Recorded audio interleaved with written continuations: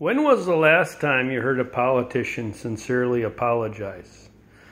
I mean, usually when they apologize, they're in the process of getting caught, or they have been caught. And it's such a pathetic apology. It's not even, it's just kind of humorous in a way.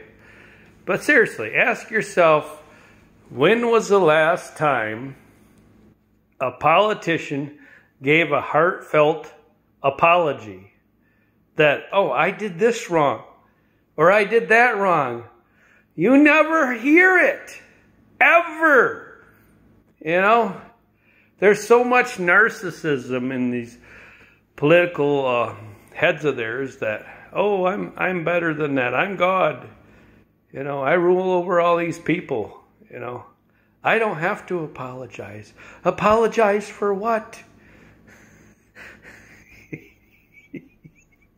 Ask yourself that. When was the last time a politician apologized? Especially a Democrat. When was the last time a Democrat politician apologized?